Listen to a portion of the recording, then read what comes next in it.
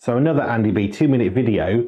Do you know what beta mode is?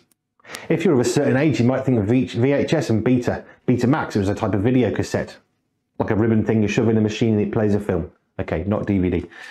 That's one thing that beta might be something you're aware of. But when it comes to software, beta is quite important.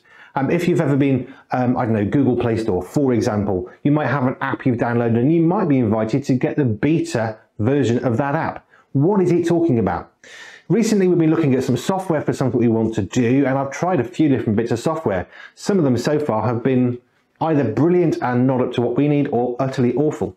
I've just been trying one recently that is absolutely brilliant and keeps failing, which is very, very frustrating because I spent a week trying to work this thing out.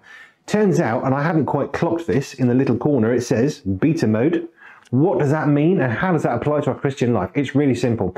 Beta mode means it's in development. It's a test. It's not the thing that is stable. It's the next generation of something, basically, and it could have problems. It could have all sorts of amazing things going there, and some people love to work in beta mode, test out things.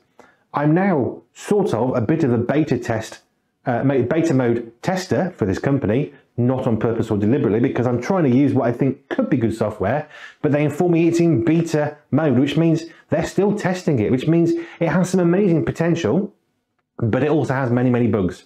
And one of the bugs I've discovered is rather critical, and they've gone, ooh, that's serious. That basically means the software doesn't work.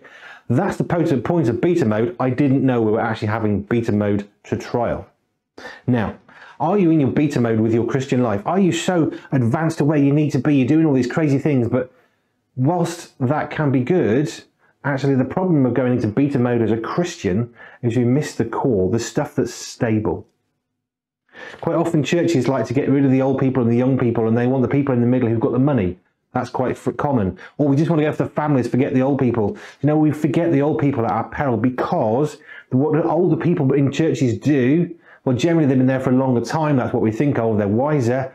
They actually provide immense stability for a church family, for the foundations. Care for the folks in your church who've been there longer than you, not necessarily older, we think about it in those terms. But even in beta mode, are you so busy trying to do all the next thing you've forgotten what you need to actually do the job before you? Don't be so desperate to try new things that you forget and you miss out on what's already existing that's good. Just a thought.